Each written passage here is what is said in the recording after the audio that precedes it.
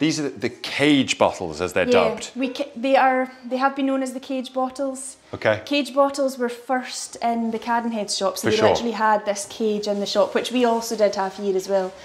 But to sort of cool the hype a little bit and keep the shop a nice kind of civilised place to work and visit. Right, okay. We have duty paid samples, what we call them now. It's not so much an addressed cage at the moment.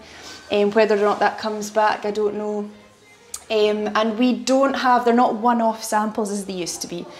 It used to be literally the production team would pull individual bottle samples and everything was different. Wow. Now we have a selection of single casks. They're all bottled. Okay. So people now, when they're regular, kind of start to see, oh, this was here the last time, and that's because it's single casks. They're all bottled. So you've got a range of ages, brands as well, cask types, and the prices are all the same, just